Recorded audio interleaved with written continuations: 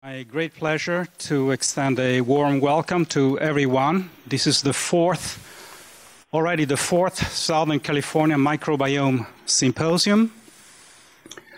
The symposium is co-sponsored and co-organized by a number of groups, the Institute for Genomics and Bioinformatics, CalIT2, both the UCSD branch and the UCI branch, the UCI Data Science Initiative, and then also now we have a microbiome initiative on campus. As you probably have seen, the program is on the screen. We have an excellent roster of speakers. We'll have a lunch break at 12 with pizza served in the CalIT2 atrium. And then in the afternoon, we'll end up with a wine and cheese reception at 4:45 with some music. Larry Smart, the director of CalIT2, has been instrumental in starting this symposium 4 years ago and has worked with us all along to keep the tradition. But this year, I have to say that two faculty members here at UCI, Jennifer Martini and Catherine Whiteson, have taken all the heavy lifting and invited all the speakers, and really they have taken care of the organization in a wonderful way. So it's my pleasure to welcome, I think Jennifer will come to the podium and say a few words. Thank you.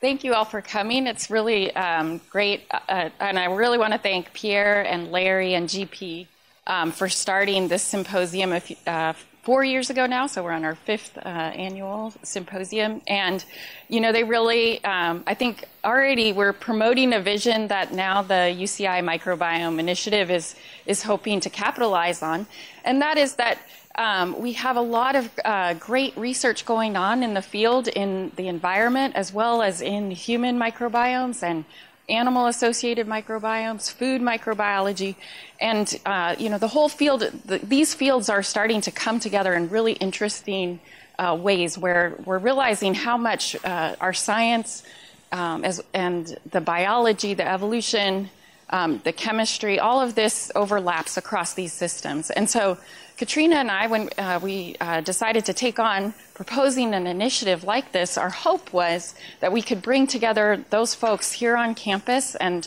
also off campus. Many of you are from off campus today. Thank you very much. And our goal is, you know, primarily to promote that research going on campus in many different ways. And so I just wanted to introduce our one of our first things that we've done is we have a new website here, and that website, a couple of points I want to make about it. First is that we talk a lot about the resources that we are trying to promote on campus through this initiative, and they're listed here, some of the ones coming up. So first of all, we'd like to offer consulting services to those labs on campus, your students and staff, postdocs that are trying to get into the field more and do new things in microbiome research. So we already have a consulting hour up and going on Thursdays, so you can look here for updates in case I can't go on 1 week. Or if you can't make that, just write to our email address and we'll set up a time to meet. And already we have several labs using this, so it's pretty fun that we're helping to spur this research here. We're also starting a monthly meeting group, also on Thursdays at 3 o'clock. And this is building off of a microbial group that we've had here on campus for probably a decade now.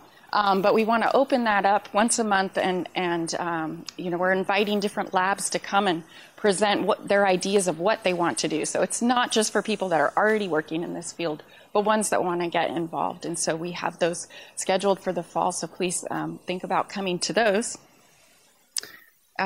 We are, next week, we'll be announcing different types of research fellowships. So the first thing we'd like to do is offer our services in helping you analyze samples. So we'll have a call if you are about to collect samples or you have samples and you'd like to analyze those.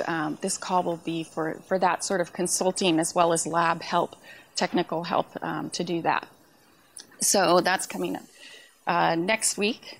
And workshops, we just had our first workshop yesterday that I think was a success. It was just an introduction to this type of work for people new, and we were over capacity on that. Over 50 people showed up, so that was really fun. And so we'd really like to hear from you what kinds of workshops you would like to see, what kinds of things would help you out.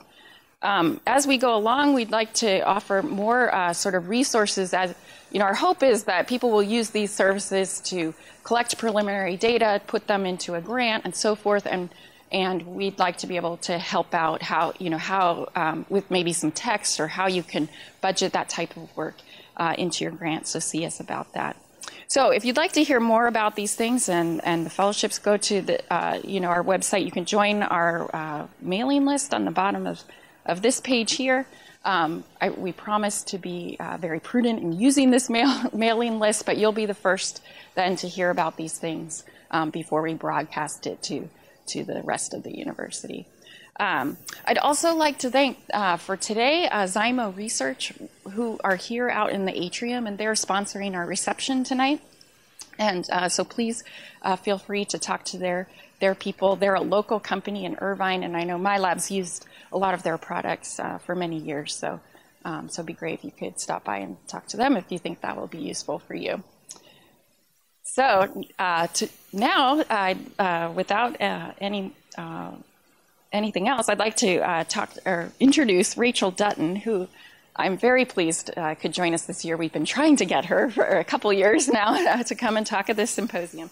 She's an assistant professor at UCSD, and she'll be talking to you today about her work on cheese microbial communities, which I think really, epitomizes this idea of how we can learn across, any system you study. Actually, I find it interesting that, I always learn something from hearing Rachel talk and reading her papers. And she really has the most beautiful website with all these beautiful pictures of cheese. You should really visit it.